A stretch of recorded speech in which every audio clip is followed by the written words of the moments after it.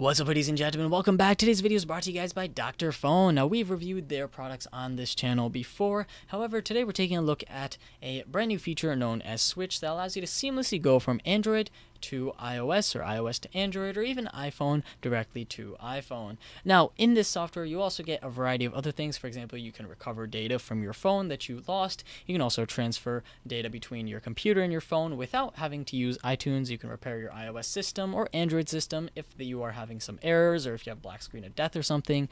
You can also permanently erase your phone if you're ready to sell it. Switch is what we're going to be focusing on today, and I'll show you guys in just a second. There's also backup and restore, which is pretty straightforward. And here's something interesting. You can remove your iPhone's lock screen and restore your social media application settings as well. How cool is that? So we're going to be focusing on the Switch feature of Dr. Phone, and as you guys can see, we have two different devices here. We have my Ion X, which is an iPhone, my older iPhone, and let's say I just bought this Samsung Galaxy. Now, as you guys can see, you do have to do two particular steps before this works. A, you need to enable USB debugging on your Android device, and second of all, you need to accept that particular permission. So I'm going to go ahead and hit OK and accept, and just like that, it should connect.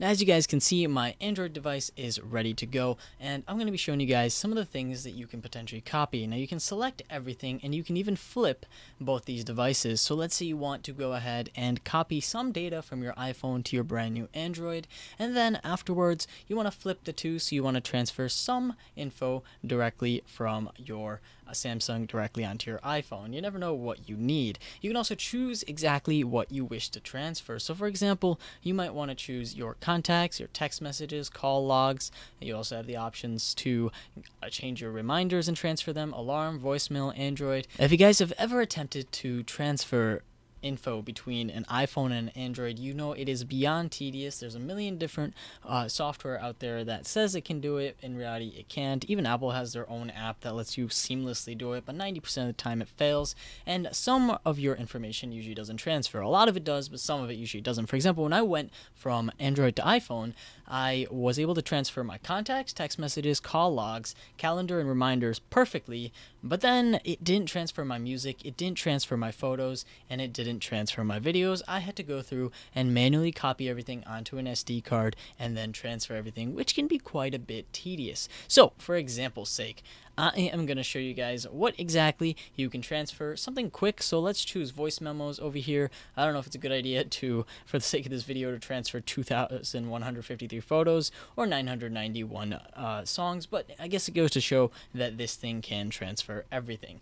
You can technically transfer apps, notes, Safari bookmarks, and contact blacklists if you are going from iPhone to iPhone. So last but not least, I'm going to go ahead and hit transfer, and let's see if this goes and works. And just like that, is transferring one of the audio clips I just recorded for this video, and there you go. It transferred 2 out of 2 successfully, and it did it almost instantly. How cool is that?